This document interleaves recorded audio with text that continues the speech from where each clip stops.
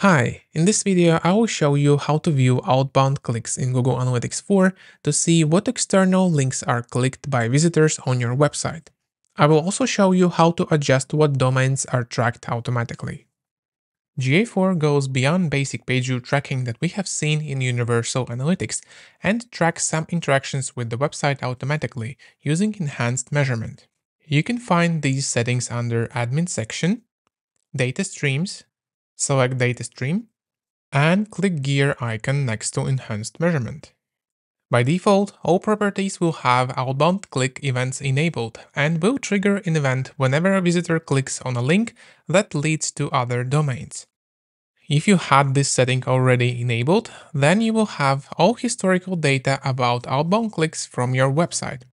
In case you enabled that just now, you will have to wait at least 24 hours before you will see first data in your report.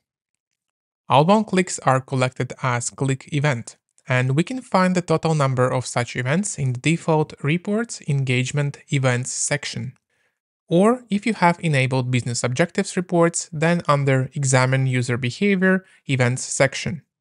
For example, if I would search here for a click event, I would see that we had 15,000 outbound click events in total.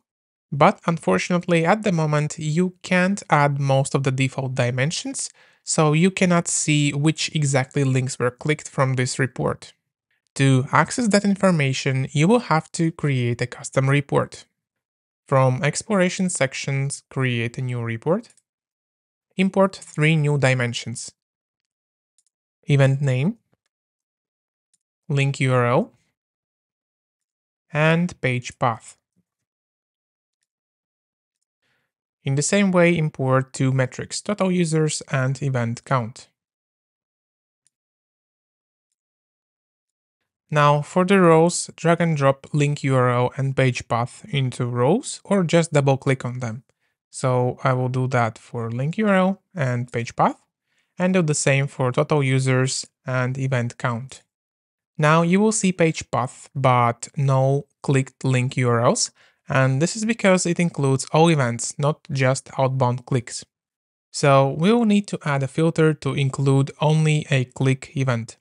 And you can do that by scrolling down in Settings, find Filters, select Event Name, Exactly Matches, click, and apply settings. Now you should see values for link URL.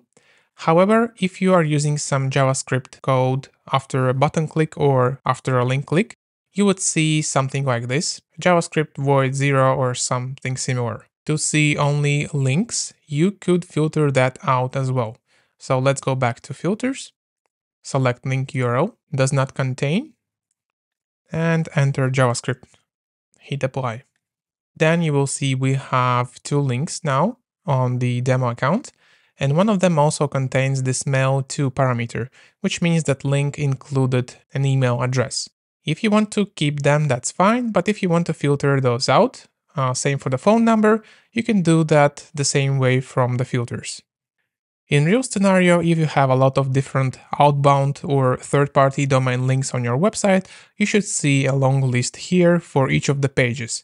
So basically, this report will show you which link was clicked on what page of your website. And that's how you get outbound click report in GA4. Additionally, you can further adjust this report per your needs. For example, split it per device type or remove page path to have a more high-level picture. Now, if you're using same property for multiple domains, you might need to slightly adjust data stream settings in order to avoid seeing your own domains as outbound clicks.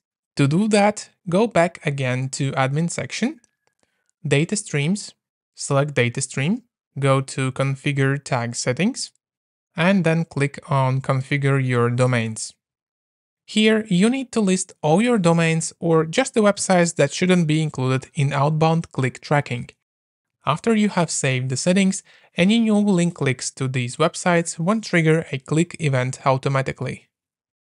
And that's it for this quick tutorial. As you can see, it is relatively easy to find outbound click report in Google Analytics. Like the video if you found it helpful and subscribe to this channel to see more GA4 tutorials. Let me know in the comments section in case you have any questions, and see you in the next one.